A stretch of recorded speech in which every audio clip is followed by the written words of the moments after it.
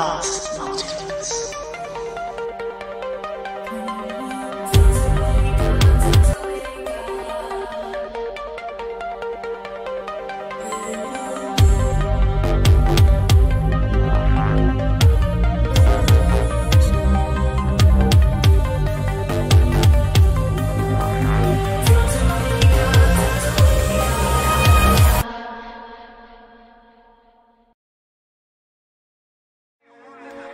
Whoa! Welcome back and aloha. I'm JayDreamerZ. Tonight's Friday, which means we're gonna talk about what I call ancient. Shot to the chest, the soldier hopes it's just a flesh wound. If he puts some pressure on it, he tries to breathe, but his breath was stolen. He's choking on all of the blood that he soaked in, slowly dying. His eyes are closing. He grabs at the flak jacket and throws it. It was supposed to protect him from those explosions, but the bullet hit him like a brick from Stonehenge. He flashes back to the frozen chosen, where his comrades died in the snow. They dozed him even though it was cold. His lieutenant had told him, wherever the heart is, that's where the home is. He's so big, you can't help but notice the note that's in the envelope he's holding. He's holding on to something strong and golden. He opened at the fold, and this is what the note said. I'm saying this prayer, God, you've all that I've got. I want you to be there, Lord, but Satan is not. And I will cleverly remember what the devil forgot. What I'm saying. Oh my God, that was so much. Jesus Christ, I hate it when I screw up my intros. I hate it. Well, great, super. Screwed that one up, my bad. Screw it. We'll just keep going, I guess. Bummer. All right. It's all good. All right. Well, anyways, let's just keep on going. Basically, I can't believe I just did that, man. God, it's irritating. Well, I was gonna say, like, hey, maybe we're creeping up on making my little fake YouTube button here. I made this like 4 years ago or something, and I always have it on my desk. I'm like, maybe we'll get a real one day, and then I'd go and mess it all up. That's so funny. All right, anyways, so tonight we're talking about the travels of a knight named Sir John Mandeville, which is also like Mandevil, which is really interesting. When it comes to these first-hand eyewitness accounts, oftentimes I found that modern academics, surprise, surprise, usually just cast them aside. They just say, oh, that's just a fantasy. They just wrote it like it was true, but it's just fiction. You know what I mean? Even though all throughout the book, I've seen several books where people are like, this is a true story. This is definitely real. And Sir John Mandeville, in his book, he actually, at the end of it, he says like, hey, you know, I had this certified by like the king and the pope and everybody. So this is all, you know, this is all accurate as far as what I'm sharing with you. So we're going to, God, I can't believe I did that. We're going to check it out tonight. I'm going to put a lot of words on the screen.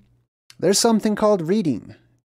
Us older folk used to do when we were young, before TVs. We're going to do a lot of reading tonight. So you're going to have to use your imaginations. But this book leaves, man, you'll see. Watch. You're going to meet monsters, legendary tribes of people, weird, strange, mutant humanoids, stuff that this guy wrote about in great detail. This is a huge book, so I've condensed it down. These are all the Jay's notes of the book.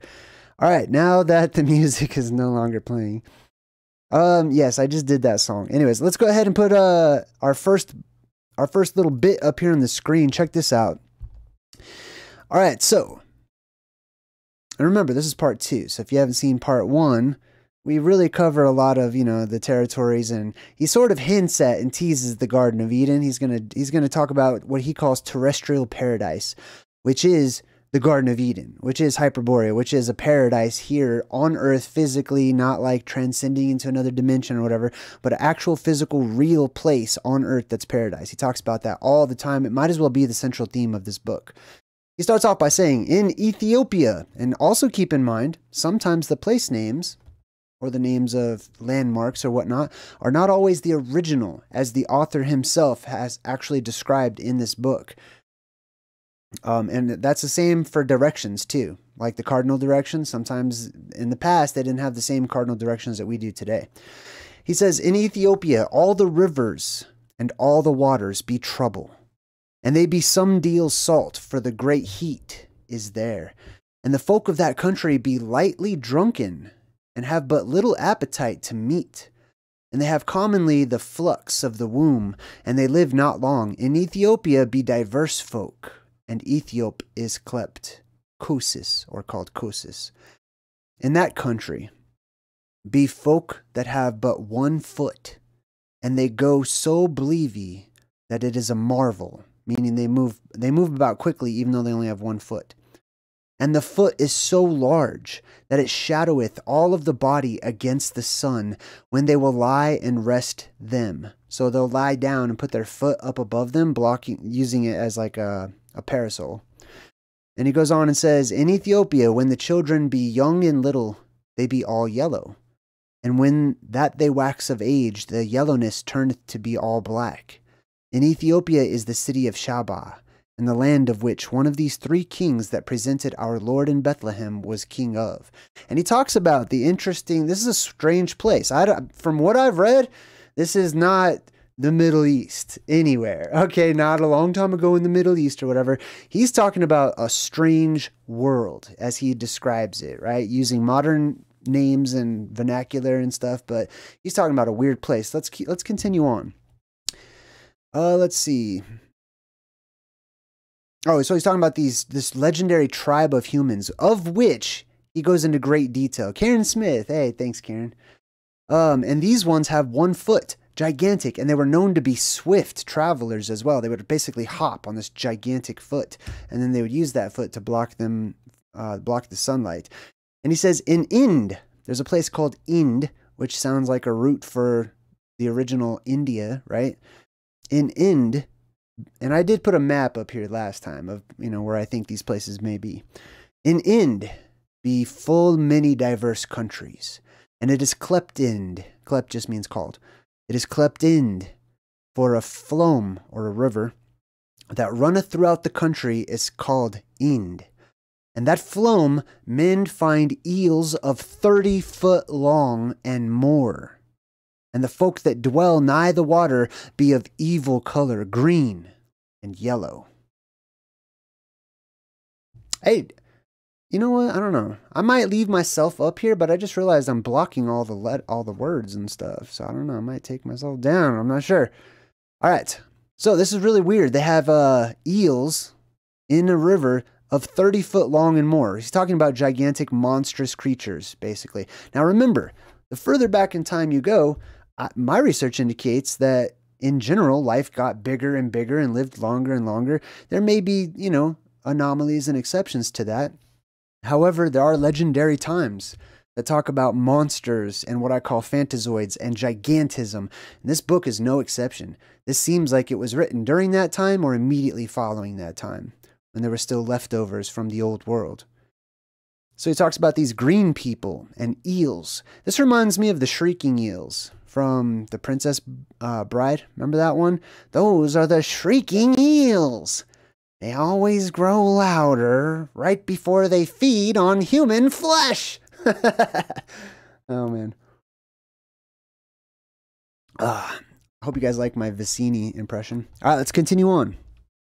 In that isle means island, in that isle be ships without nails of iron or bonds, for the rocks of the adamant, in the old world, okay, they have similar words as us. I'm going to comment. That's what I'm doing.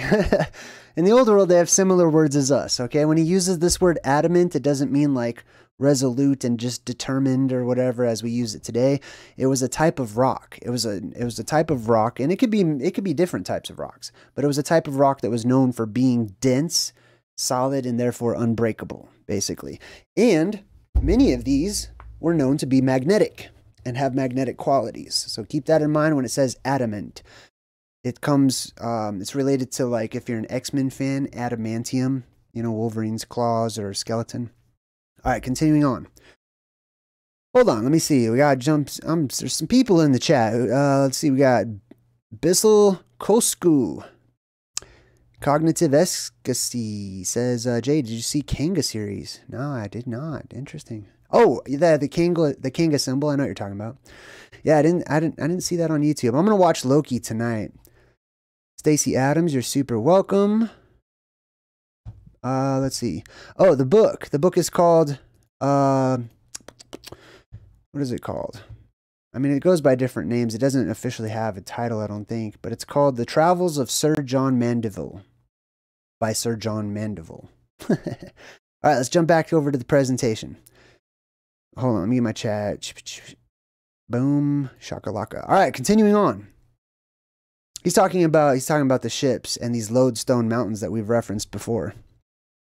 In that island be ships without nails of iron or bonds. For the rocks of the adamants, for they be all full thereabout at the sea, that it is a marvel to speak of. And if a ship passed by those marshes, that had either iron bonds or iron nails, anon he should be perished, for the adamant of his kind draweth the iron to him. That means that the rocks themselves have magnetic properties that pull the ships that are just floating on water. They pull the iron and the nails and the magnetic stuff towards these lodestone mountains. And the ships, they just keep getting faster and faster and faster because it's just being pulled in, basically, right? And so it would draw him to the ship because of the iron, that he would never depart from it, no, never go thence. Right? So people would get sucked into these lodestone mountains, you know, at the top of the world. And they knew not to make their ships with metal or they would get stuck there. And there are many legends and writings and histories of people who have been stuck there. All right, it continues on and says, this isle of Khana the Saracens have won and hold. In that isle be many great lions and many other wild beasts. Oftentimes I found in the old world when they use the word beast, they're not talking about bears and lions and tigers. They're talking about monsters. And there be rats in that isle, as great as hounds here, and men take them with great mastiffs, for cats may not take them. So they had, there's legendary tribes. Specifically, I'll talk about the Tartarians, right? The Tartarians. The Tartarians, or the Tot-Arians, Brian, good to see you. They were known for raising mastiffs and Great Danes and giant dogs, specifically to hunt monsters. And they took them with them all over the place because back then the world was full of monsters. And this says there be rats in that island as great as hounds. Rats as big as dogs. Not little dogs that you put in a purse, you know, those kinds of dogs. I'm talking about dogs. Which also reminds me of The Princess Bride. The ROUSs. Did anybody say that in the chat already? Oh, yeah, I'm totally live right now. Yeah, I'll let you know. We're live. Shout out to Tommy Truthful in the chat. What's up, bro? Truth Mafia in the house. Good to see you. All right, let's continue on. Now, let's check this out. Things are going to get weirder. I'm just starting slow, just to get you used to this weird type of stuff, strange things. This is a historic account, okay? This is not some gigantic fictional book that someone was trying to trick everyone in the future, you know, or scam people and or whatever. No.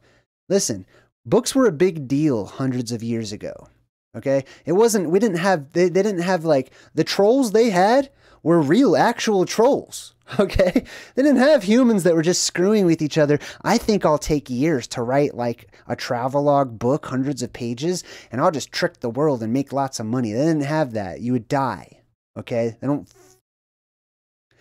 mess around in the old world. Okay? It's not like today. They don't have that kind of stuff. So take it for whatever vibes, whatever resonates, you know, on your level. He goes on to say, and at the foot of that mount is a fair and well and great land, that hath odor and savor of all spices. Now this is also legendary for the description of paradise. Physical terrestrial paradise is said to smell like these smells, and they're savory. It's beautiful, it's delicious. There's certain balms that grow there, and flowers and all these. I mean, it's a garden. You can imagine the smell, right? He says at every hour, the day he changeth his odor and his savor diversely. So the smell of this place changes throughout the day because it's constantly blooming and blossoming in different ways with different plants. And whoso drinketh 3 times fasting of that water of the well, he is whole of all manner of sicknesses that he has. This is the well, this is the wishing well, and it is what I call the plasma volcano, Mount Meru, Rupus Nigra. It is the fountain of youth, which is physically a real, actual place, not a nursery rhyme, right? It's real. It's a real place. Let's see. Anyways, so whoso drinketh 3 times fasting of that water of that well, he is whole of all manner of sicknesses that he hath. And they that dwell there and drink oft of that well, they never have sicknesses, and they seem always young. I have drunken thereof 3 times or 4 scythes, and yet methinketh I fare the better. Some men clep it, or call it, the well of youth, the fountain of youth. For they often drink thereof, and seem always young-like, and live without sickness. This also reminds me of the different actual wells that sprout out water. Many of these wells and fountains of youth, because there's many, there's one great one at the top of the world, but there's many subsidiaries that go all throughout the earth, and there would be certain springs of life, you know, smaller ones, in many countries, all over the place. And I was chatting with the archivist, and he talks a lot about radium and the radium springs and the radium wells, and how in particular areas the water was infused with this radium that, you know, basically rejuvenated the skin and stuff like that. So people would flock to those places. But somehow over time, those wells sort of dried up of that good energy. Not that they always dried up of water.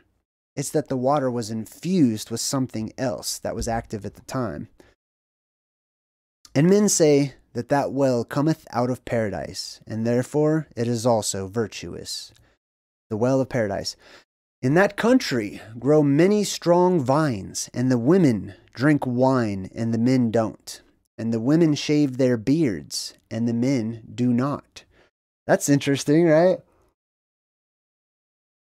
Now, keep in mind, I'm clipping, okay? This isn't all like, you know, universal. Every description is going to be of different places, okay? Different physical geographic locations, you know, or whatnot. So there's some places where there's little tiny people. There's some places where there's giants. There's some places where men and women look how we expect them to, and there's some places where they don't. This is one of those places. Goes on to say, and ye have heard me say that Jerusalem is in the midst of the world. And so he talks about like the actual location of the city of peace, which is what Jerusalem basically means, right? In the midst of the world. Okay, Jerusalem today is not in the middle of the world. I don't like, it's not in any way I've ever seen it. Okay, I know people like want to believe it. You know, Jerusalem's in your heart, man. Yeah, it's okay. But it's not in the middle of the world. It's like off to the side, you know, up there. It's definitely not in the middle on any map I've ever seen, right? There's a true Jerusalem. There's a real Jerusalem, okay? And that's not to take anything away from the modern city or whatever. I'm just saying, like, those people came from somewhere, which was a place called Jerusalem. And when they settled in the new land, the promised land or whatever, or the place they thought was the promised land, when they settled there, then they renamed it after the old land, which was the city of peace. All right, continuing on, he says, there be also in that country a kind of snails, that be so great that many persons may lodge them in their shells, as men would do in a little house. How many movies have we broke down and decoded? I can only think of one, but I've seen a lot of movies personally where they show this to you. The giant insects, the giant snails and worms and stuff like that grow, or did grow in the past world, and that will come back and grow as gigantism returns in the world to come, right? Snail shells so big that humans of our stature can use them as shelter, like little houses, right? This sounds like something out of a fairy tale. This sounds like it's just totally fiction and made up, and, you know, somebody just made it up and it's not real at all. The brilliant thing about it is that it's 100% real.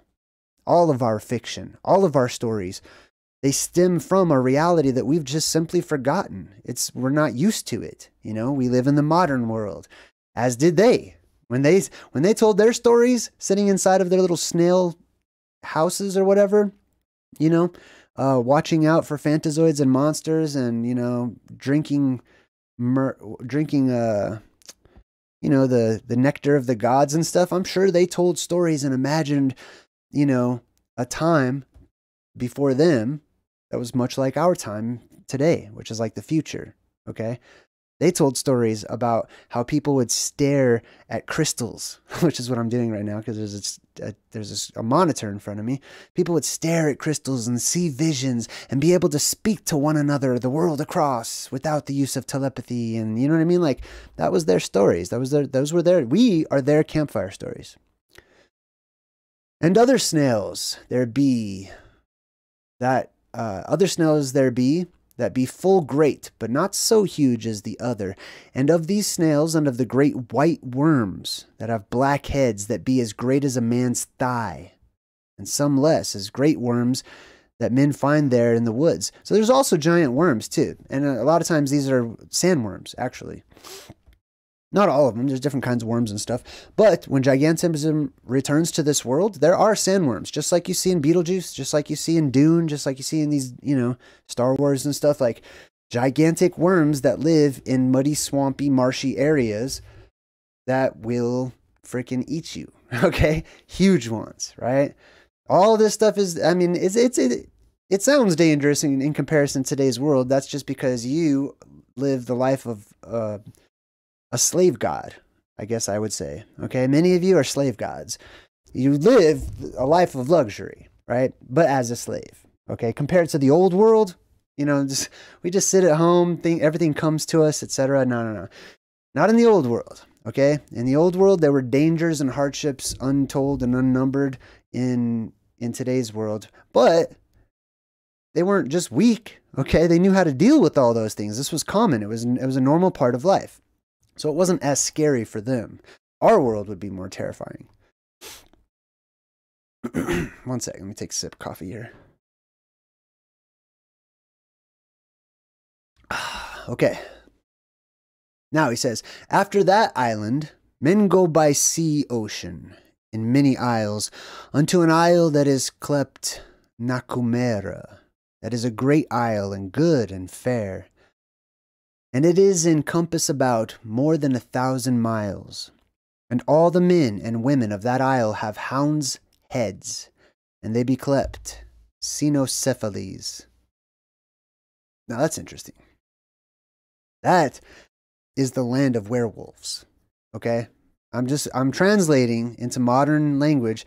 Those are werewolves. Like, that's a damn werewolf. I don't care any way you slice it, that's a werewolf. They said there's an entire land full of humanoids that look like they have the head of a wolf, basically, right?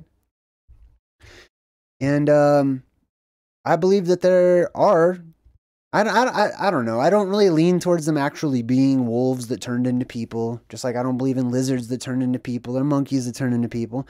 But I believe that there's something that happens within the DNA of immortals when they get past a certain age and they're cast out by all the younger gods, right? Because they start becoming hairy and ugly and, my, what big teeth you have, you know what I mean? Because they're immortal. There are certain parts of them continue growing, like their ears and their nose. And they get, you know, they go through different phases of puberty and they get a lot of hair and stuff. And so they cast them out into the forests and stuff. And I imagine the outcasts get together and form little werewolf communities of lichens. And they talk about how much they hate the younger gods who are clean shaven and, you know, have short pointy ears and basically vampires, right? All right. And about these dog people, it says, they be full of reasonable and good understanding, save that they worship an ox for their god. So they're reasonable, they're understanding, they have a human-like mindset, so these are not just dogs that turn into people, you know, or animals or whatever. And also every one of them beareth an ox of gold or silver in his forehead, a token that they love well their god. And they go all naked, save for a little clout that they cover with their knees and their members. They be great folk of well fighting, and they have a great targe that covereth their body, and a spear in their hand to fight with. And if they take any man in battle, anon they eat him. So, cannibalism is also mentioned all throughout this, okay? In today's world, especially in the Western culture, cannibalism is kind of like a myth. Almost like we just ignore it. Like, oh yeah, sure, cannibalism, but nobody wants to talk about it. Like, it's pretty soon no one will believe that, there are cannibals. There are in today's world, just so you know. But in the old world, it was way more prevalent. People ate each other all the time. They're like, hey, why waste that? But anyways, let's continue on. Oh, hold on. Troop Mafia. Tommy, what's up, dude? Says, I just want you to know Kimber... Oh, let's see. Oh, okay. Right on. If you type in J, it highlights on my side. I just happen to see you're talking. What's up, Jason? Good to see you in the chat. Who else we got in here? My chat's frozen. Who just popped on? Who was that? I just saw... Oh, Joanne Betts. Good to see you. Good to see you. Hope your dinner was delicious. All right, I'm going to continue on. He goes on to say, these are the sworn travels, testimonies, okay, of a knight, of the Middle Ages. And you've heard me talk about knights and why they have all that armor and stuff, right? These are his tales. Some are first-hand accounts, okay? Others, he went to these places and they were like second-hand accounts, basically. But everywhere he went, he wrote it all down, things that he witnessed. In that country and others thereabout, there be wild geese that have 2 heads, and there be lions all white, and as great as oxen. That kind of reminds me of this Garfield show my son watches. They always talk about these Manzean white lions or whatever. Anyways, they're as big as ox. Okay, the lions are as big as ox, which is huge. Double-headed geese. So basically, there's certain areas of the world, and it's at certain times of the world, where DNA is on high activation. Okay, any pollutants within the DNA. This is my own little spiel. Okay, but any pollutants manifest. Okay, because nature wants to fix all that toxic mixed up DNA that's in, animals' bodies and our bodies especially and stuff. So sometimes you get mutants. Okay, as the world suffers an influx, or is granted an influx of spirit and energy and stuff, all of that electromagnetism comes down and it starts activating all of your junk DNA, possibly, giving rise to therianthropy and things. All right, so let's see. I'm jumping back out here. Boom. Let's see. Let's continue on. In one of these isles be folk of great stature, as giants, and they be hideous for to look upon. And they have but one eye, and that is in the middle and the front. And they eat nothing but raw flesh and raw fish. There's different types of giants as well, right? Just like there's different types of humans. Different races of humans, different races of giants and stuff. These ones seem to be of the cyclopean type.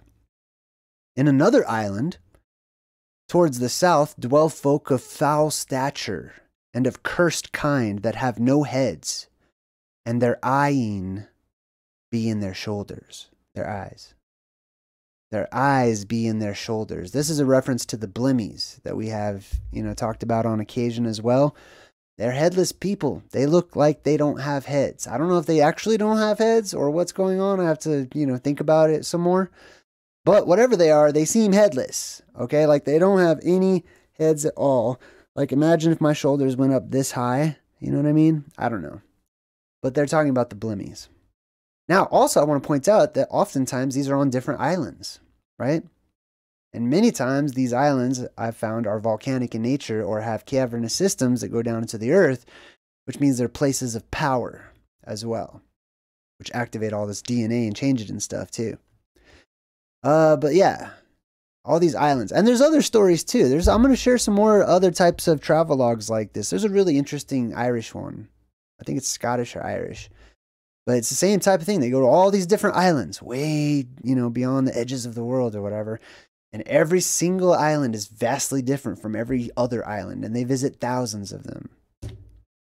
And in another isle there be folk that have a face all flat, all plain, without nose and without mouth, but they have two small holes all round instead of their eyes, and their mouth is flat or plat, also without lips. So they're strange sounding. This sounds like, something you would see in a horror movie, right? Where do you suppose the ideas for those horror movies come from? History. Real history. The parts we have neglected. The parts that we don't, we've turned a blind eye to. We don't want to think about it.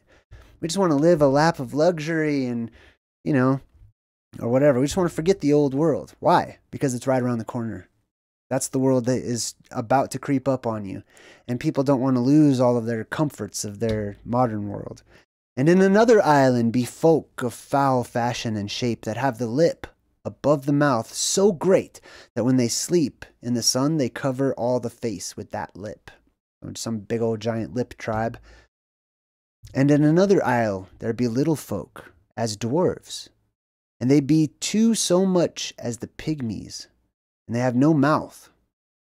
So it's not talking about dwarves or pygmies, but another type of tiny folk. They have no mouth, but instead of their mouth, they have a little round hole, and when they shall eat or drink, they shall take through a pipe or a pin or some sort of such thing and suck it in. So they have to eat through a straw, it looks like. For they have no tongue, and therefore they speak not. But they make a manner of hissing, and an adder, how an adder does, and they make signs to one another as monks do, by the which every one of them understands each other. So that's an interesting legendary tribe of humanoids right there. Let's see what else they got. In another island be folk that have great ears and long that hang down to their knees. Now, here's another thing I will point out. Okay, many of these legendary tribes typically are just humanoid, but there's some features that are different for some reason, and oftentimes they're elongated body parts, right? And I have talked about how that may be possible for body parts after the apocalypse to stretch. It depends on how close you are to certain, radioactive materials or radiation, cosmic radiation that comes down, and how it affects you and how your interactions with it, right? Or lack thereof.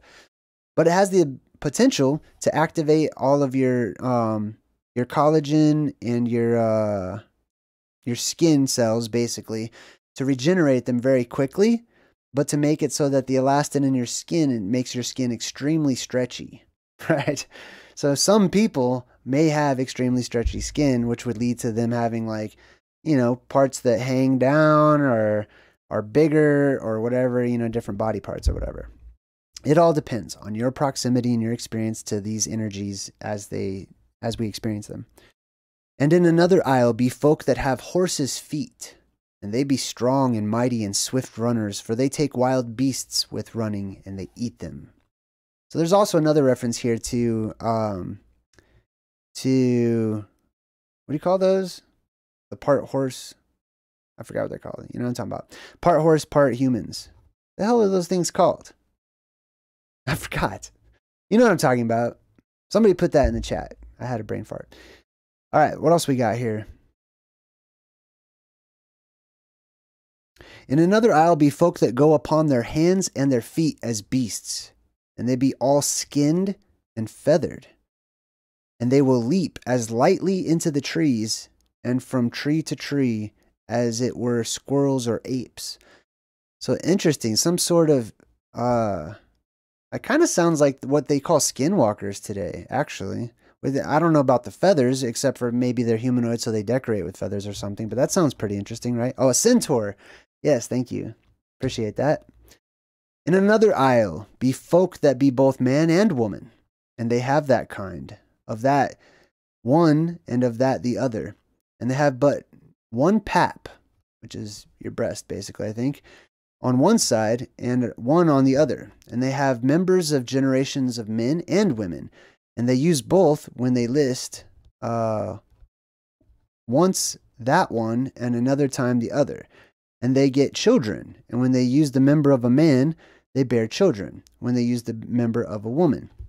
Basically, there's these people that have both sexual organs. There's these legendary tribe of people that have both sexual organs at the same time. They're a tribe of hermaphrodites, basically. Excuse me. And in another isle be folk that go always upon their knees full marvelously. And at every pace that they go, it seemeth that they would fall.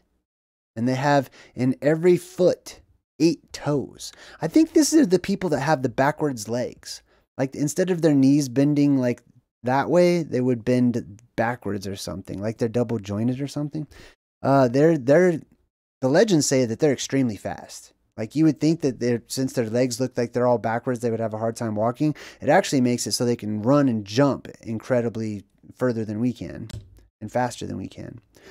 Now the pygmies, he says that river goeth through the land of the pygmies, where the folk be of little stature, that be but 3 spans long.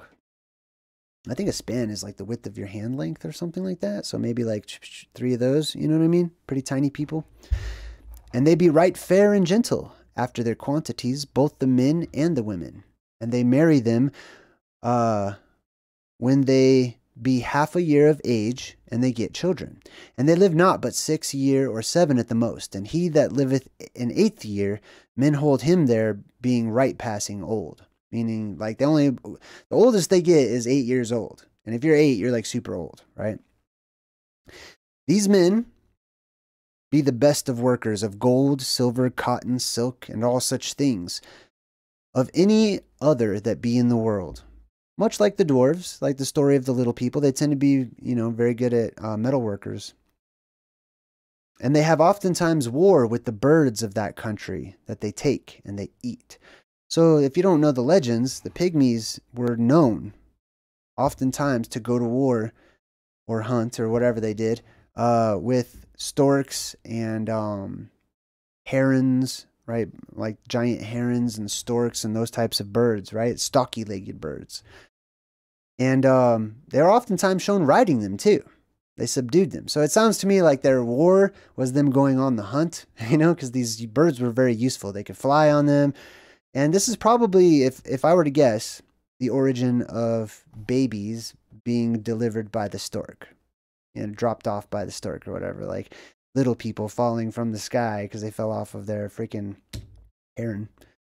Oftentimes, they war with the birds of the country that they take and they eat. This little folk neither labor in lands nor in vines, but they have great men amongst them of our stature, that till the land and labor amongst the vines for them.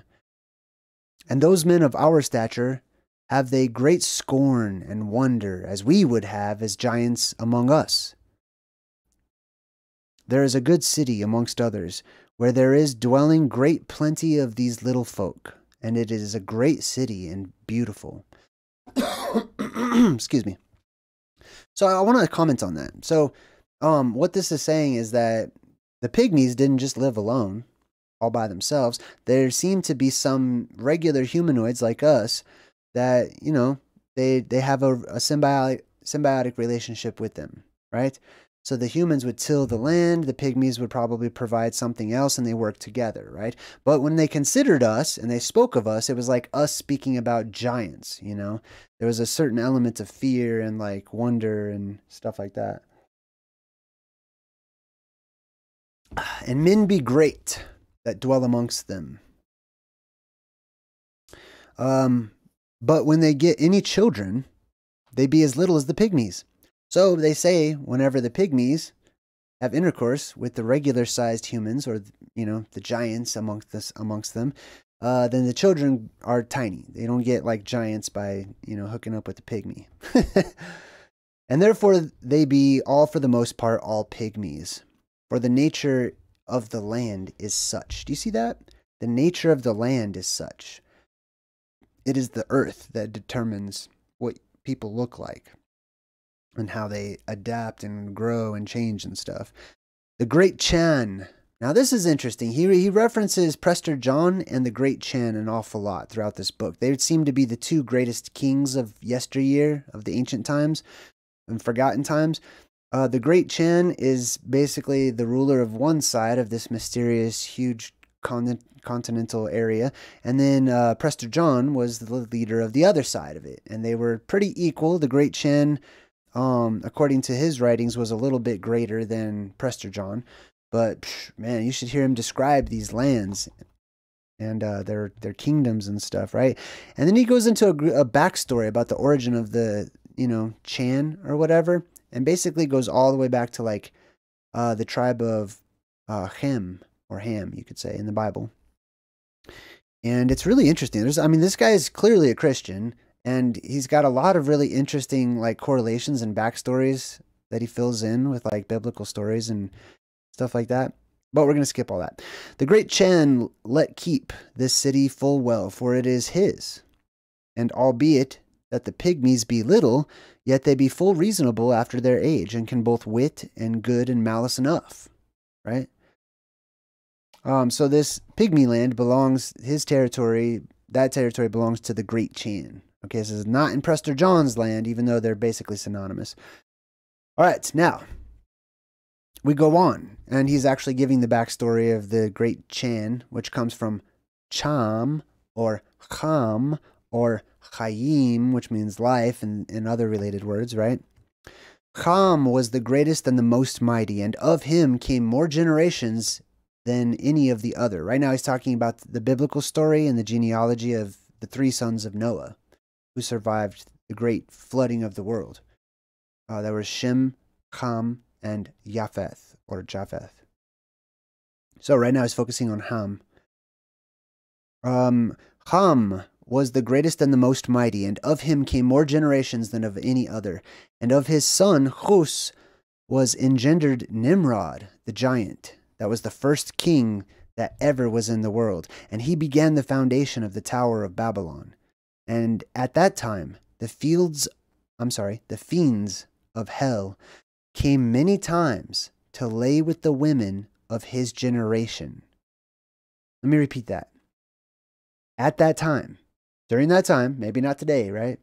At that time, the fiends of hell, underworld beings, hollow earth creatures and entities and people, came many times and lay with the women of his generation, and engendered on them diverse folk, as monsters and folks disfigured, some without heads, some with great ears, some with one eye, some giants, some with horses' feet, and many other diverse shape against kind. Now, I will say this too, I want to comment on this, right? There's different ways you could interpret this and see this in your mind. One is physical, actual creatures from the underworld, like monsters that come up, or humanoids, or giants, or whatever, which that might be a part of it. But another way to see this is it's describing terrestrial energy that's being released from the earth in particular areas at particular times, comes up, charges up, the DNA of individuals, even impregnating virgins and women and stuff, and, really kickstarting life. And you get a lot of, strange results from that. All right, continuing on. Oh, thanks, Shazane. Appreciate you. All right. And for the 9 kneelings. Now, this is about the number 9, right? He says, and for the 9 kneelings and for the 9 foot of the way of the Chan, and all the men of Tartary have the number 9 in great reverence. And therefore, who that will make the Chan any present, be it of horses, or be it of birds, or of arrows, or bows, or fruit, or any other thing, always he must make of it the number 9. And so then, the presence of greater pleasure to him, and more benignly, I see what he did there, more benignly he will receive them than though he were presented with 100 or 200. So to get something that was, collected and put together in 9s was seen as being a greater gift than something that was given in the hundreds or whatever. For him seemeth the number of 9 so holy, because the messenger of God immortal devised it. Hey, Spirit. Spirit just gave me $10. Thank you. And a little cool sticker. I love it. Thank you so much. That was very kind. All right, let's continue on. The number 9 in reverence. Now remember, think about the number 9 and how what letter that relates to or correlates to in Phoenician or ancient Hebrew, right? And think about, you know, some of the things we've talked about as far as that particular symbol or glyph. And there groweth a manner of fruit as though it were gourds. And when they be ripe, men cut them in two, and men find within them a little beast, in flesh, in bone, and blood, as though it were a little lamb without wool. And men eat both the fruit and the beast. And that is a great marvel. That means that blows my mind, okay? In the old world, when they say that was a great marvel, that means that blew my mind. I can't even imagine that. So there was some sort of gourd that looked like a fruit, possibly could be something else. But whatever it was, they cracked it open, and there was some sort of delicious fruit on the inside, and a creature that was growing, like a little homunculus. I don't know, that's how I imagine it. Some creature that was growing inside of like a fruit. Can you imagine cracking open like an orange or something, and there's like a little, you know, creature inside of it that's growing, like a little embryo or something, and they eat it. It's a delicacy. And this particular book goes into great detail about the plants as well around this particular area. What's up, Sogio? Oh, I'm on fire, man. Oh, thank you so much. Thank you. That's awesome. All right, cool. Thanks again, Spirit. Let me jump back in here. So I also want to point out that it's really interesting the types of plants that they describe as you get closer and closer to this terrestrial paradise.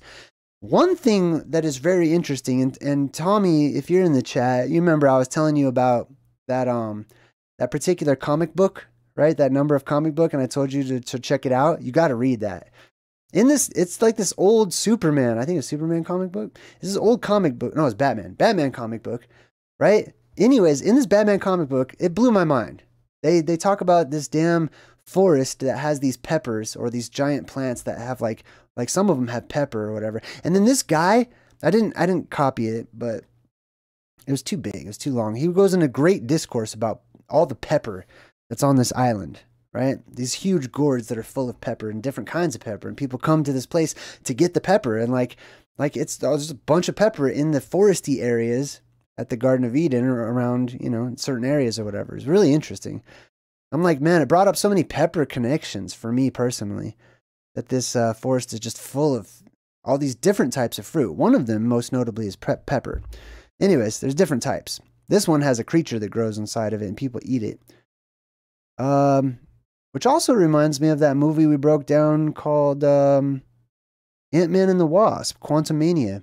I'm pretty sure one of those aliens at the bar ordered some kind of drink or something that had a creature in it, and he's supposed to eat it too. I don't remember. Anyways, of that fruit I have eaten, he says, although it were wonderful, but that I know well that God is marvelous in his works. And it was a great marvel that is amongst us, and it was of the Bernakes, etc. Moving on.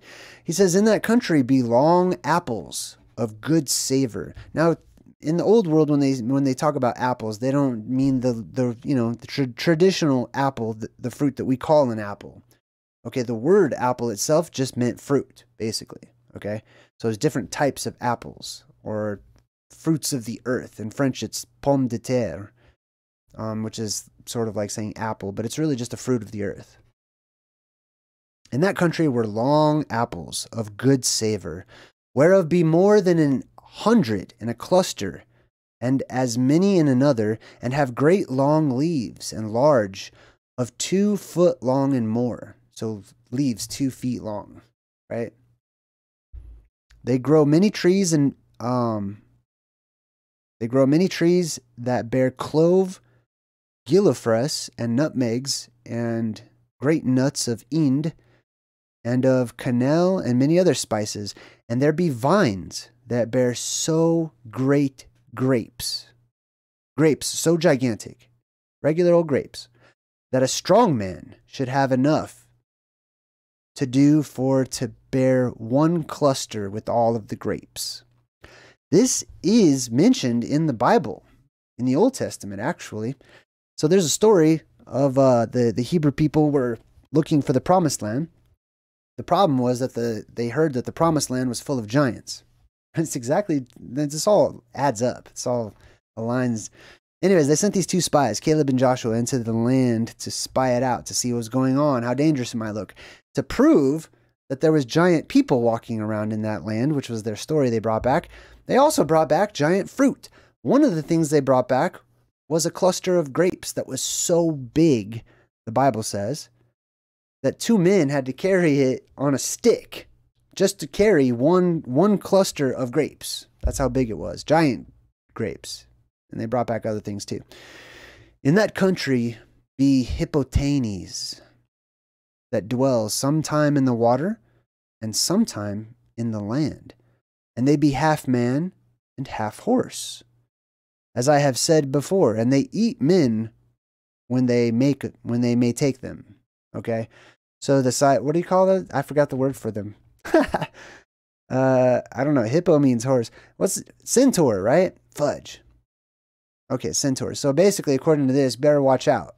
Centaurs are not all known for being the wisest. Okay, I know they're shown like that in the movies all the time, but they were very wild. They had a wise leader, traditionally, that you could talk to, and who would not eat you, but you better be careful around the other centaurs. Now, in that country be many griffins, more plenty than in any other country. That's interesting. Just that he says, like, hey, there's griffins there, but it's not just that they have griffins, it's that they have way more griffins than the other countries of the world, which griffins were depicted on ancient maps, if you look closely. Some men say that they have the body upward as an eagle and beneath as a lion. And truly they say so, that they may be of that shape. But one griffin hath the body more great and is more strong than 8 lions. And such lions be of this half, and more great and stronger than 100 eagles, such as we have amongst us. For one griffin there will bear flying to his nest a great horse, if he may find him at the point, or 2 oxen yoked together as they go at the plough. For he hath his talons are so long, and so large and great upon his feet, as though they were horns of great oxen, or bugles, or of kine. So basically the griffins were so strong and so big that they could pluck up a couple of horses and take them up to their nests. They're not the only gigantic birds that are mentioned throughout ancient forgotten history, even by historians that even modern academics accept that they're, ancient historians and whatnot. There's the roc. Remember the roc? Not the wrestler, but the bird, giant bird that was said to scoop down and pick up elephants, pulling them high up into the atmosphere and then dropping them so that the fall would kill them. Anyways, interesting that they just talk about griffins so passively, right? All right. Just checking the chat here just to make sure everything's good. All right, looks good. Let's continue on. And 3 journeys long from that sea be great mountains, out of which goeth a great flood that cometh out of paradise. And it is full of precious stones, without any drop of water, and it runneth throughout the desert on one side, so that it maketh the sea all gravelly. So this is what I've shown you this map many different times. Like if you imagine Mercator's map of the Arctic, that central island that is no longer there was a valley with huge mountains, steep mountains, right?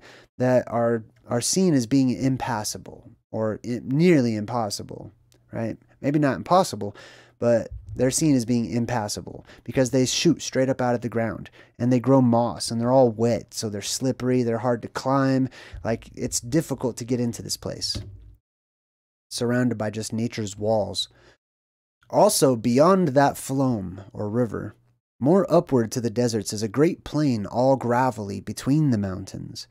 And in that plain, every day at the sun rising, begin to grow small trees. And they grow until midday, bearing fruit. But no man dare take of that fruit, for it is a thing of a fairy. And after midday they decrease, and they enter again into the earth, so that at the going down of the sun they appear no more. And they do every day, and it's a great marvel. So let me explain to this what's happening. They saw what they thought were trees, okay, that just suddenly grew up as soon as the sun comes out. They have these fruits that they produce, but nobody wants to touch them. And then after the sun goes down, these trees go back into the earth. Okay, it's not like not like the flower closes up and you could still see it. Like, these things disappear. They get sucked down into the earth. Could be a plant, possibly, but it says it's a thing of a fairy. People don't want to touch the fruit of these quote-unquote trees because it's a thing of a fairy. And to me, there's many types of fairies, but the quintessential fairy is plasma, or electricity. Basically, it's a electrical phenomena that floats about and flutters and sparkles and stuff, and you don't want to touch it. So these trees, or electricity, comes up out of the ground during certain times, right, as it's following the currents of the earth, comes out, sprouts these little fruits or whatever, but people don't want to touch it because they will be electrocuted if they do, right? And then whenever the sun goes away, the circuit is broken, and those electrical trees or vines or whatever you want to call them, they go back into the earth because that's where they come from, because the earth is electromagnetic in nature. He goes on to say, in that desert be many wild men that be hideous to look upon, for they be horned, and they speak not, but they grunt as pigs. And there is also great plenty of wild hounds, and there be many popinjays, and etc. So in this land, he talks about wild men that have horns, right? Many times I've shown you guys, humans do grow horns, okay? You live long enough, you're going to grow some horns. I promise. It's another part of puberty. It's a phase of puberty that we no longer go through because we don't live long enough to get to that stage of puberty, okay? But like I said, if you're an immortal, certain parts of your body just keep on growing, right? And that includes your skeleton and your skeletal structure and stuff like that too. So horns, tails, all that fun stuff was a normal part of being a human in the ancient times, okay? In the forgotten times, in the legendary times. The emperor Prester John hath evermore 7 knights with him to serve him, and they depart their service by certain months. And with these kings serve always 72 dukes, and 360 earls. And all the days of the year there eat in his household, and in his court 12 archbishops and 20 bishops, and the patriarch of St. Thomas is there, as is the Pope here. And the archbishops, blah, blah, blah.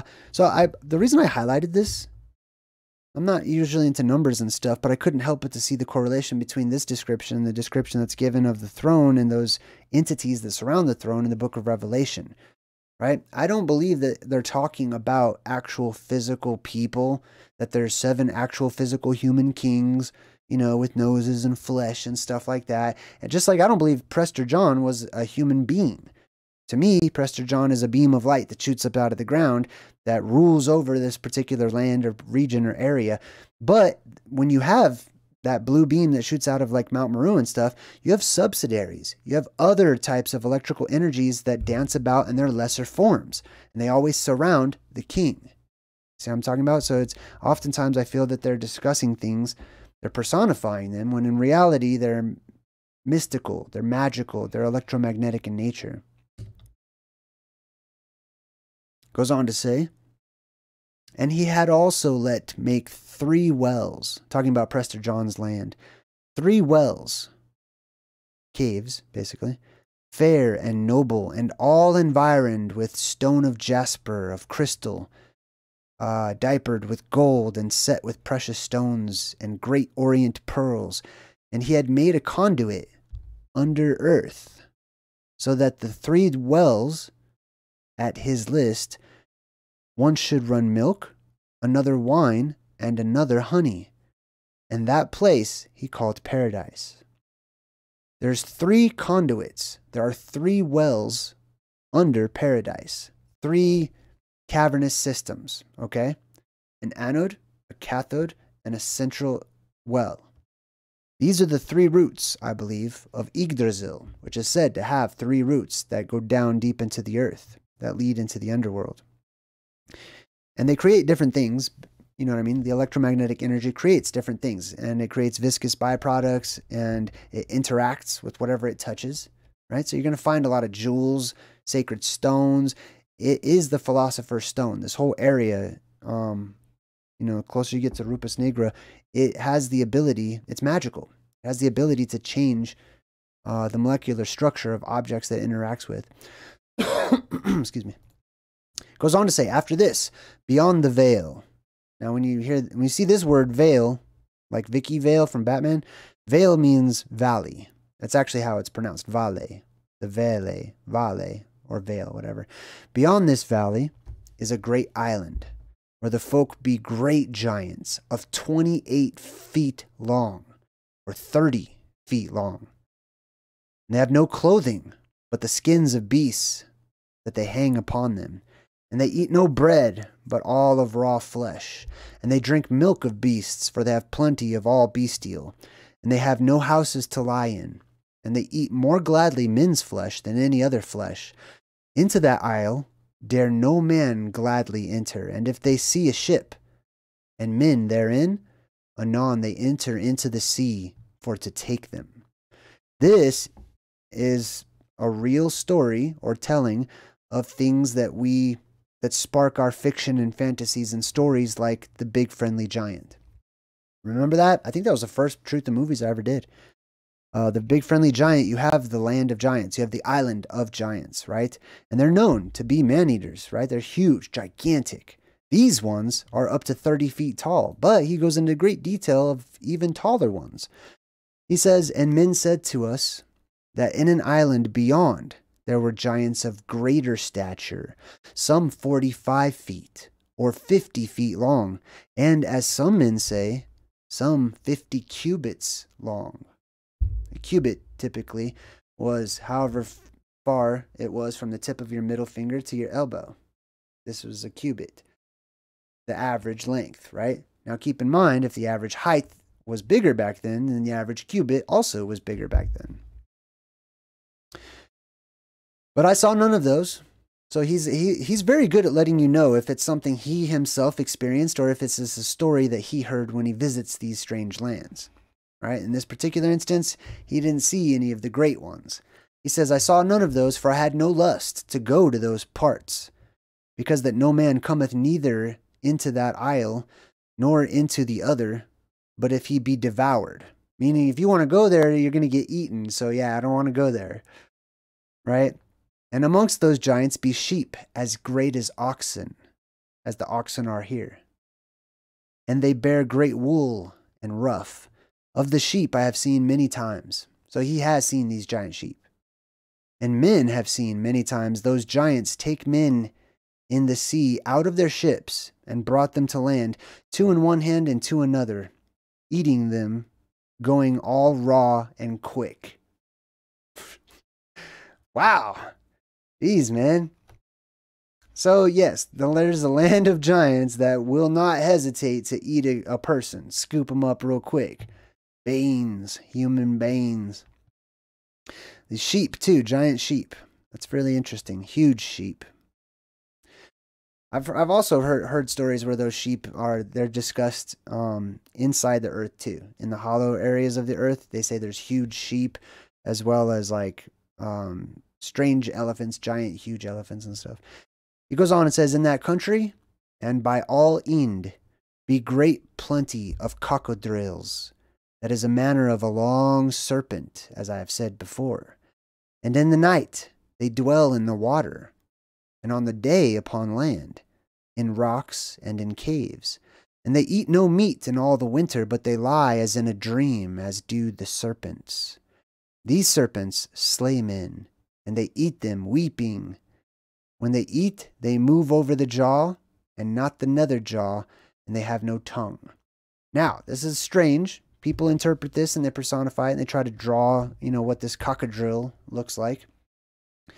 I believe that this is a spirit or a form of plasma, basically, that if you touch it, you'll get electrocuted. It carries a huge shock. You will electrocute and you will die. And when you die, your body will rot, and that plasma will hover over your rotting body, which is emitting all types of gases, and it's going to feast or appear to be feasting on you. Okay? Which is what ghosts do. They tend to hover around rotting stuff, basically, because of all the gases that can be ionized and it can live on. Freight Train, good to see you in the chat. Hey, it's an honor to have you so long. That's awesome. All right, let's continue on. He says, The wood under the ashes thereof, the coals will dwell and abide all quick, a year and more. And that tree hath many leaves, as the juniper hath. And there be also many trees of that nature, they will never burn, nor rot in no manner. And there be nut trees that bear nuts as great as a man's head. So, two things. One, right, is that these trees never burn. Many of these trees are known to not burn. Right? They cannot, you can't set them on fire. You don't have to worry about forest fires and stuff. And I will tell you the reason why I believe that is, right? One, there's regenerative qualities the closer you are to these places of power. So the trees, they're the strongest, most natural trees that grow. And when they grow, because you all know trees grow in layers, right? So when you cut a tree down, you can count the rings, etc. When you see those rings are very far apart or very thick, right? Those are more modern types of trees. The older types of trees have skinny little rings. If you were to cut one down, I don't recommend it, but if you were to cut one down, you would see thousands of tiny little skinny little rings in there. And that's each layer. It grows very quick. Okay. They put on another layer, and it's like skin, and the tree is building tough skin to survive forest fires in a time and in a land when the atmosphere is electrically charged and amplified. There's probably more lightning about and stuff like that. Nature adapts, and the trees regenerate, and they grow quicker and stronger and thicker, and they basically are fireproof, which I thought was interesting. He goes on to say, there be also many other beasts, full wicked and cruel, that be not mickle more than a bear, and they have a head like a boar, or a pig's head. They have 6 feet, and on every foot 2 large claws, trenchant. And the body is like a bear, and the tail is like a lion. And there be also mice as great as hounds, and yellow mice as great as ravens. So this, to me, this could be many different things. It's clearly some sort of monstrous creature or gigantic creature. The description, it kind of sounds like how I imagine the giant sloths that they said lived, maybe 10,000 plus years ago or whatever. Kind of sound like that, like the giant sloths or whatever they were. But whatever they are, I don't know. The giant sloth don't have 6 feet. They have 4 feet. So whatever these are phantazoids. Like, these are monstrous, weird creatures from other worlds, like a freaking giant tardigrade or something. I don't know. But whatever it is monstrous. Now he goes on to say, beyond these isles, there's another isle that's clept Pitan. The folk of that country, they till not. They don't till the earth. They don't labor at the earth, for they eat no manner of thing. The people who live here don't eat. They be of good color and of fair shape, after their greatness, but they be as small as dwarves, though not so little as the pygmies. I like how it differentiates. These men live by the smell of wild apples, and when they go any far away, they take the apples with them. For if they had lost the smell of these apples, they would die. They would starve to death because they're smell eaters.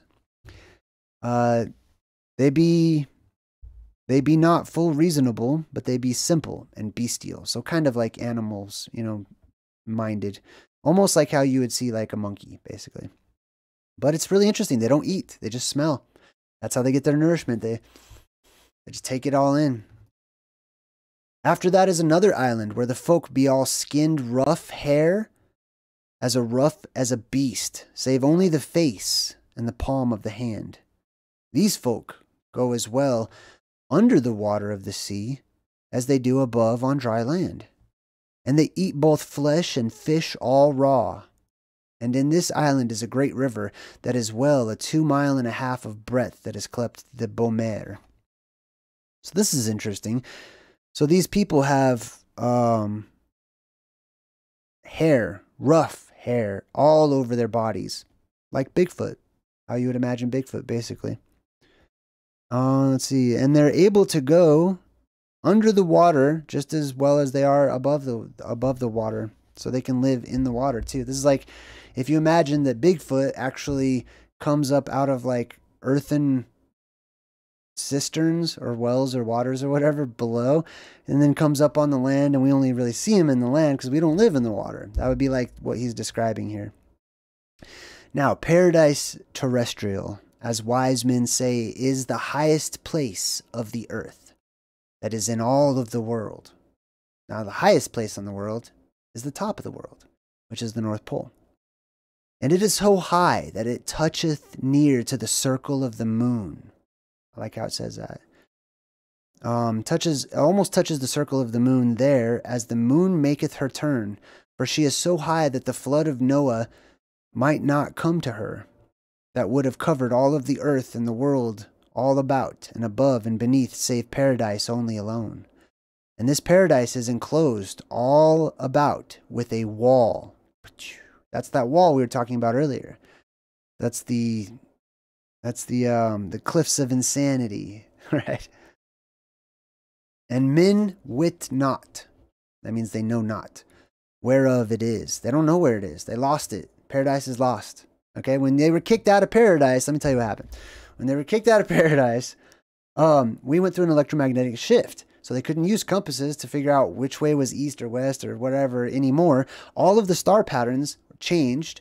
The direction of the lights that moved in the sky, everything was changed, and the earth was completely terraformed. So people were quite actually lost. They didn't know what direction was what.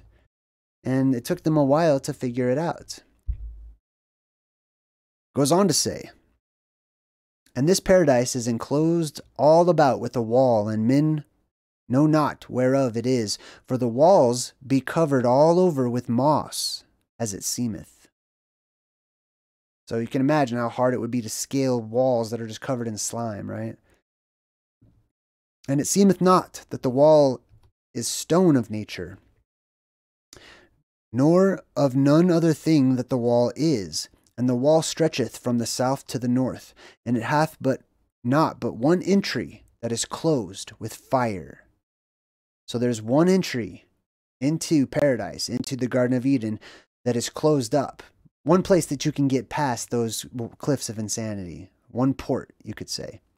But it's closed with fire, blocked off, or electricity, right?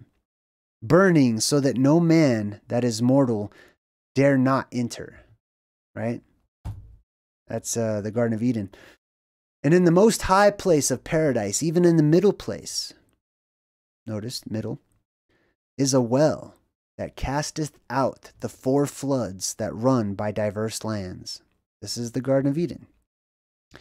Of the which the first is clept Pishon, or Ganges, or Ganges. That is all one, and it runneth around the land of Ind, or Imlach, in the which river, in this river, be many precious stones, and much of lignum, aloes, and much gravel of gold. And the other river is clept Nilus, or Gishon, that goeth by Ethiopia after by Egypt. And the other is clept Tigris, that runneth by Assyria and Armenia the Great. And the other is clept Euphrates, that runneth also by Media and Armenia and by Persia. And men there beyond say that all the sweet waters of the world, above and beneath, take their beginning of the well of paradise. And out of that well all of the waters come and go. So this is the description. You get a little bit more information about these 4 great rivers that were known to be, at the very beginning of the Bible, talked about as a description that describes paradise and where paradise is. Paradise is not in the Middle East. Okay, there are no 4 rivers that all meet. Like, I know there's 2 rivers that share these same names, or at least, you know, the Euphrates, right, and the Tigris. But those were renamed. Those rivers were renamed after these original, basically, right? The people who settled that area came from an original land that had a similar, you know, name and people and stuff like that, and they lived between 2 rivers. And so when they settled between 2 rivers, they renamed it according to their original homeland. Goes on about these rivers. The first river is clept Pishon. That is to say, in their language, assembly. For many other rivers meet them there, and they go into that river. and some men call it Ganges or Ganges, the Ganges. Oh man, did I just mess that up? I hope I didn't mess that up.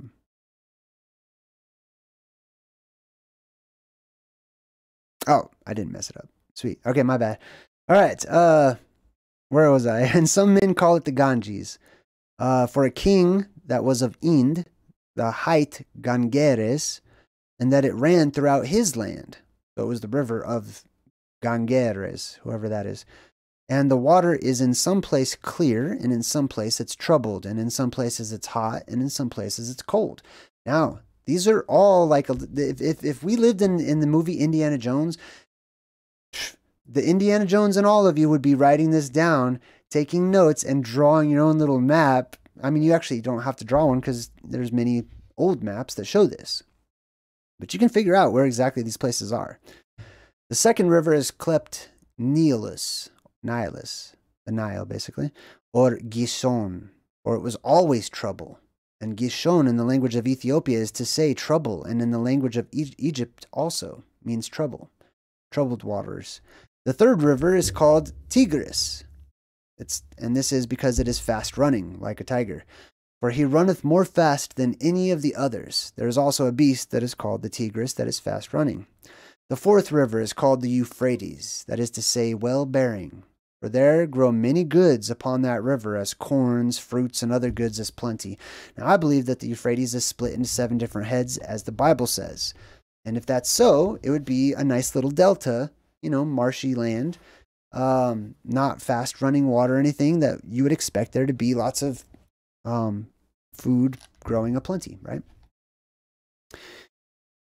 And ye shall understand that no man that is mortal may approach to that paradise. For by land no man may go. Remember another way of saying no man? Right? Do you guys remember that? So keep in mind, sometimes they say no man can do this and no man can do that, but it's really code for certain men can actually do this. By land no man may go, for wild beasts that be in the deserts, and for the high mountains, and great huge rocks that no man may pass by, for the dark places that be there, and that many. And by the rivers may no man go, for the water runneth so rudely and so sharply, because that it cometh down so outrageously from the high places above it, that it runneth in so great waves that no ship may row against it or sail against it. And the water roareth so, and maketh so huge noise, and so great of a tempest, that no man may hear other in the ship, though he cried with all of the craft that he could in the highest voice that he might. So, what are they saying here? They're saying that of these 4 rivers, right, that are seen coming out of the Garden of Eden or whatnot, that now you have to keep in mind, okay, that this place that I have shown you that exists at the North Pole, this land, was surrounded by those huge and high mountains, but it's also said to be a crater or a valley, okay? So all these mountains are way up high, but those mountains are keeping the ocean out. Please think of that. So when the ocean comes in through these 4 rivers, it's a current like you've never experienced before. Okay, it's a mighty rushing current, which is also described in the book The Smoky God, right? When we read The Smoky God, it talked about the same giants picking up these people who were shipwrecked, and they took this swift current into the hollow recesses of the earth. Let's see, it goes on to say, many great lords have essayed with great will many times for to pass by those rivers towards paradise. So many people have tried to go there with full great companies, but they might not speed in their voyage. And many died for weariness of rowing against these strong waves, and many of them became blind, and many deaf for the noise of the water. And some were perished and lost within the waves, so that no mortal man may approach to that place without special grace of God. So that place I can say no more, and therefore I shall hold me still and return to that which I have seen. I like that. I respect that. Whoever wrote this, I totally respect. Like, he's always keeping it real. So he's like, hey, this is a rumor, all right? These are many rumors that I've heard on my travels. All these people describe this place exactly like this, but I will be honest, I have not been there. Okay? So this is what I've heard on my travels. And that was it, man. That was all that we got. All right, let me hang out in the chat for a bit. I kind of miss everybody. I missed everybody. So I just want to say what's up. How's it going, everybody? What do you think? What do you think of all these strange stories? Do you like those? I do. Sojo says, welcome. Enjoy the live stream. Thank you, Sojo. Appreciate you. Jack's in the chat and says, JayDreamerZ. Let's see. How can all sugar come from below the ground? Because they're telling me all the fruits are sucking up all their sweetness from the ground. So there's just never-ending supply of sugarcane. I don't know. That's a really random question. I don't know how sugar comes up from the ground. It makes it, I guess. All right. Anybody else? Anybody want to talk? You guys want to hang out? Or should we wrap up? You don't have to talk about the subject. We're just casual now, okay? I don't want to go, really. I don't have anything else to do right now, so I just thought I'd open it up. Open up the chat. You guys got anything you want to talk about? Nothing too crazy or weird, right? Which is like normal world stuff.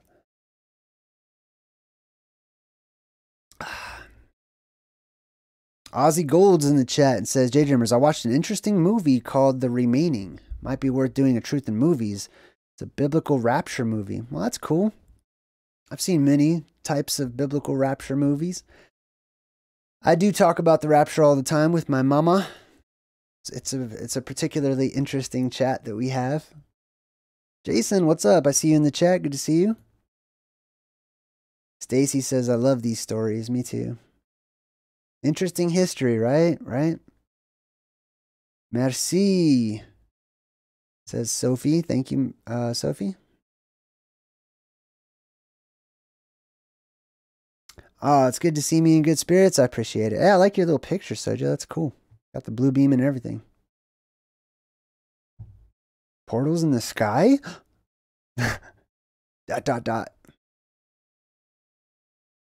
What's up, dudes? Come on. Let's talk. Talk to me. Everybody's here. How many people are here? There's 283 people. Look, people are leaving. See that? People are leaving already. Does anybody want to talk? Or you guys like just being told what to think? Let's talk. Let's hang out. Come on. Jack says, JayDreamerZ, so all the pounds of sugar that we eat come from the dirt. Makes no sense to me.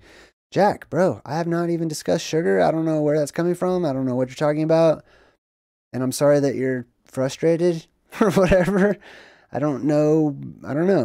Let's see. So the sugar we eat comes from the dirt. Yeah, sure. The dirt. We come from the dirt, in case you haven't heard. Lots of stuff comes from the dirt. Have I been harassed by electronic warfare? No, I don't really believe in electronic warfare. I'm not saying it doesn't exist. I'm just saying, like, I don't give it energy or power. Candy says, I've been seeing lots of split mountain symbolism. That's interesting. Have I seen the movie Onward? I have. I do like... there's a lot of good symbolism in that movie, I'll say.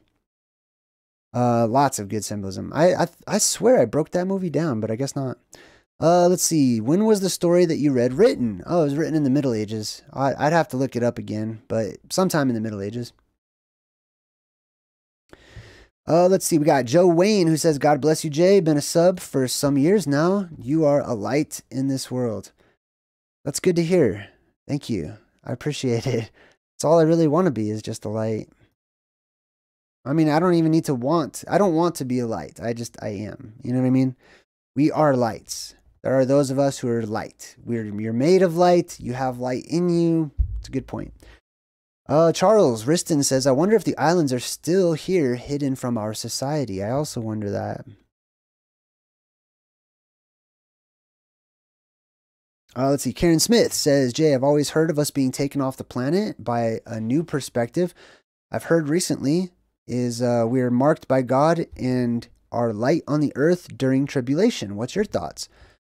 That was kind of hard to read, Karen, but I will say my thoughts. I'm not sure what you're asking, what my thoughts are on. I'm not sure what you're asking me, honestly. If you're talking about the rapture, then I think people are getting sucked up into space and dying. Like a lot of them. But some make it, and some survive actually being sucked up, and some stay down here and they survive too. All right, Gaia Bella says, hey Jay, battling with this chest thing. I have no idea what you're talking about, but good to see you. Let's see. Max711, what up, dude? Says, great live. Do you know any more accounts like this that portray the old world? Yeah. I've got a few. I don't have them pulled up on the computer right now. The one that is on the tip of my tongue right now is called The Voyage of the Maelduin. So if you want to check that up, it's Maelduin. 2 different words. The Voyage of the Maelduin. I'm not sure if that's exactly how you pronounce that, but it's very similar to this and goes into great descriptions. There's all kinds of stories. Man, that's the only one I could think of off the top of my head by name right now. All right, let me jump back in the chat. If I can find the chat, I lost it. Jason says, I'm a good dude. Appreciate it. We all have our ups and downs in life, right?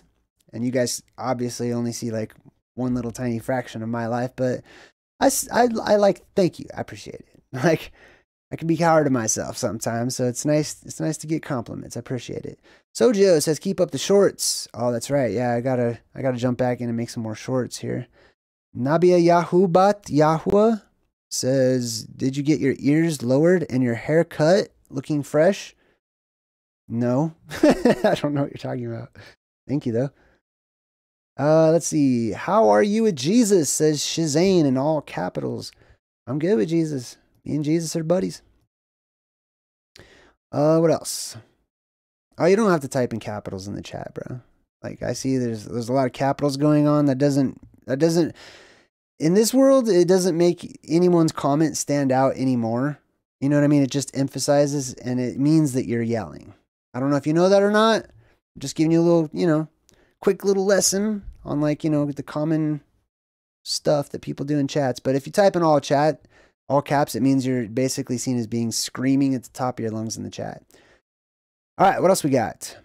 Oh, let's see. The Broken 76 says, oh my God, JayDreamerZ, you're the dopest, bro. I hear, sugar comes from the dirt. Duh, yeah, it's a freaking plant. Right on, sweet.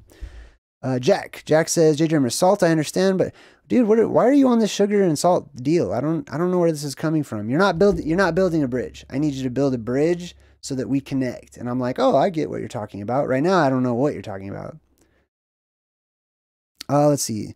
Not sugar, and reason I bring it up is because we're talking about giant food. Oh, okay, I got you. The giant grapes. Oh, so you're saying, like, where does the sugar come from? I think it comes from the earth. I think earth makes sugar. You know what I mean? I don't know. It's not a big deal to me personally, so I'm not really going to harp on the sugar coming from the earth thing. But I wish you well, Jack. I wish you well in your research. And if you find out anything interesting, feel free to share it. JayDreamerZ, Jonathan says, any other natural portal gates off the top of your head, i.e. surface of water, mirrors, etc.?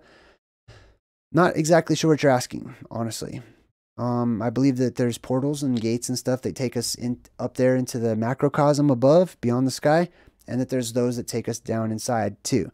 I don't really, I'm not really a big fan of like imaginary portals that are just holes in nothing and people walk through and all of a sudden, like they're in a different dimension or whatever. Like that's not my thing really. I'm more physical. I'm more like this world and physical world and stuff. I'm sure there are stuff like that, but it's not my area of expertise. I stay more grounded in like the actual world we live in. Sophie says, Jay, let's see. Jay, it will be cool one time on certain saint. I don't know if you already did. Sophie, I have no idea what you just said. Joanne says, today is my granddaughter's 3rd birthday. Well, happy birthday to your granddaughter. Eric Kof says, JayDreamerZ, have you seen the new Hellboy movie? No, I didn't know there was a new Hellboy. That's cool. I'm going to have to check that out. All right, let's see what else we got. We'll probably wrap it up pretty soon. All right, so we got Chosen Lore who says, JayDreamerZ, I seen a young L when I was high. Got me looking through your video about elves. Just wanted to say thank you. Well, you're super welcome. Just wait. You don't need to be high to see elves, okay? One of these days, the world will flood full of the elven race, and they'll come back. So I do recommend when that day comes to be sober-minded so you can handle yourself as best as you can. I get it, though. I can totally relate. That song needs a music video. It does have one, actually. I was very sad about my song, my music video I just made. I'm gonna be honest. I was extremely sad. I put it as a surprise on a live stream, and everybody was like, "Oh, that's the coolest song ever! Oh my god, you should just make that its own video." And I did, and it took me like days and days and days to edit, and it didn't get any views at all. Compared to, like, you know, this live stream will probably have thousands of views or whatever by the time we're done. But nobody watches it. When I take the time to go edit videos, and it takes forever. This live stream, you know, I do like an hour prep. That's it. Right? And then maybe 30 minutes of after work I have to do when I'm done doing the live stream. Editing videos takes days and days and days and days, sometimes weeks, depends on the video. And so it's not really worth it to me. Like, I hate that I'm complaining right now. I don't mean to complain. I love editing videos. It's fun. And I make damn good videos. But nobody watches them. Or nobody's sharing them. I don't know. I don't want to blame you guys or anything. But, you know, they're not popular for whatever reason, so I'm probably not going to make too many more of those types of videos because it saddens me. Like, I put a lot of work into those, and they don't get watched by anybody. So forget it. Do I astral travel? I have. Yes. Stacy McCarthy says, Jay, I've noticed a flinch every time you speak of the Bible or Jesus. I'll pray for you. Okay. Wow. That's kind of rude, don't you think? See, this is why we don't hang out in the chat that much anymore. You know what I mean? I try to be friendly and open it up and be cool with people, but eventually people start saying weird stuff like, you know, I'm demon possessed because I flinch when I say something about the Bible or Jesus, and then I have to prove to you that I'm not flinching. That gets too weird, man. Yeah, I don't need you praying for me though. Thank you, appreciate it. Let's go ahead and just block you. I don't care if you meant well or not. You know, sometimes people mean well, they say the wrong thing or whatever, but that's rude, man. I don't like it whenever Christians say, "I'll pray for you." Like, that comes across as so rude. You know what I mean? I've seen so many people do that. It's like they're cursing somebody. They're not really doing anything positive. You know what I mean? I'm flinching every time I see. That's just too weird, man. That's why I don't like to talk to the general public usually. People fucking say weird ass, nuts ass shit. Let's see. I mean, like, really, like, I'm open typically to intellectual conversation, to reasonable discussion, but to just, you know, witch hunts and all that type of stuff, that's not me. Okay. All right. Where was I? Sonia says, JayDreamerZ, music of the spheres from an old TV show, The Outer Limits, would be a great truth in movies. Thank you. That is actually a really good recommendation. Not Really Here says, it was nicely done. I appreciate it. Let's see. Yeah, I mean, I never ask you guys to share. Okay, so I'm not even asking you to share that video at all. Not once. I'm very proud. Once my channel does get to the 100,000 marker or whatever, yay, and this becomes real. I'll be so proud because not once have I ever, that I can recall, begged you guys to like my videos or to share them or anything. I never do that. I just let it be. If you like it, then I assume that you will, you know, like it in the ways that you do. You know what I mean? I never ask. I never ask for anything. I never ask for handouts, whether they be likes or donations or anything. This stuff comes to me and it's just an honor. And as long as it does, I'll just keep on doing it. I know, right? That was so lame. Who talks like that? Get out of here. I'll pray for you. Keep your prayers for your own. Like, I don't want those prayers. Fuck that. Casey Pohl says, JayDreamerZ, have you heard anything about Intelligence X? Possibly the name of the AI in control of this simulation. Yeah. Well, you know, that's a whole chat. But I don't know. Yes, I have actually heard of it. I'll just keep it simple. Yes, I've heard of that. I have opinions and thoughts about all of that. which greatly differ than many of the mainstream proponents, but whatever. Let's see what else we got. They actually didn't have good intentions. Don't let them throw you off. Thank you. Thank you. Appreciate you. Nabia says, JayDreamerZ, we appreciate you sharing your walk. Thank you. Appreciate you. The Mandela video. Oh, I'm glad you liked that one. Gaia Bella says, I love you, Jay. Forget them weirdos. And you're right. It is a witch hunt. I know, right? It's a weird world, man. People, everyone's kind of weird. You got to be, I find that I've got to be on guard in this world. People quickly become Agent Smiths out of nowhere. You know what I mean? Strange times, weird people. Thank you. Thank you. I appreciate you guys' positive comments and stuff. Not really here says, I have made real friends here, JayDreamerZ. Oh, that's good. That's good. I love seeing that.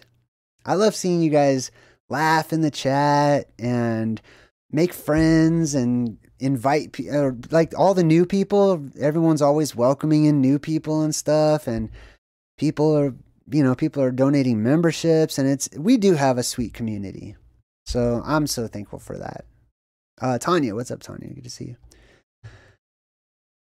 All right, let's see. I think that's about it. I'm satisfied. I hope you are too. Until next time, I'm JayDreamerZ saying good vibes and goodbye.